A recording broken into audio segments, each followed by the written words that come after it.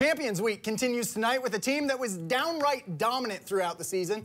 27-0, your Iowa Class 2A champions, Coach Jay Skideman and the Unity Christian Knights. Coach, thanks, and girls, thanks so much for coming down tonight. Thanks for having us. Yeah.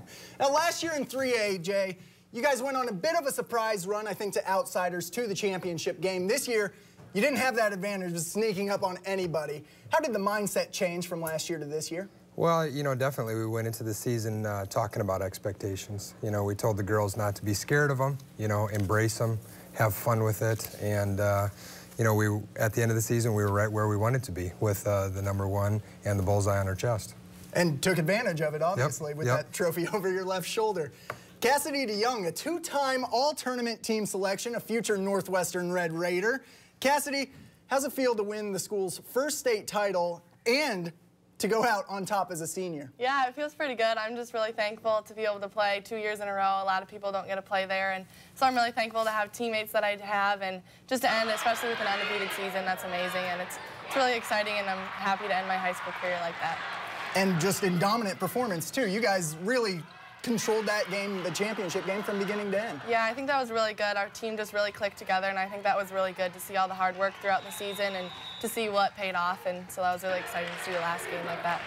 All right, 5 seniors off this year's squad will be moving on next year, but the cupboard is far from empty for these girls. One of the key returners next year, Shanda Zomerman. Shanda, an all-tournament team selection this year as well. What point during the year did you know that this year's team was special and had a chance to get that trophy? I think we knew since the beginning of the year. Like Coach said, we knew he had expectations. But I don't know, I just feel like after we had some good wins against Heelan and Western, and we just kept winning, and we're like, wow, this could be an undefeated season. And we have just such amazing girls on this team, and throughout the whole year, it was just so much fun. So yeah, we got to give the glory to God for everything he's given us, and it's just been an amazing year.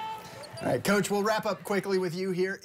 Even if you repeat and win a few more of these things before your coaching career is over, this year's team is always going to be special as the first. What are you going to remember most about this year's squad? I think the hard work that they put in, the effort and the focus that this group had, and it's just a great group of girls.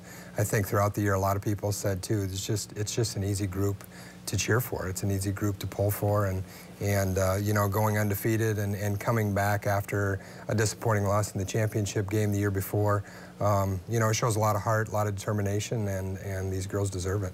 All right, that is Coach Jay Skideman and the Unity Christian Knights. We'll be right back with one last check of your forecast after this.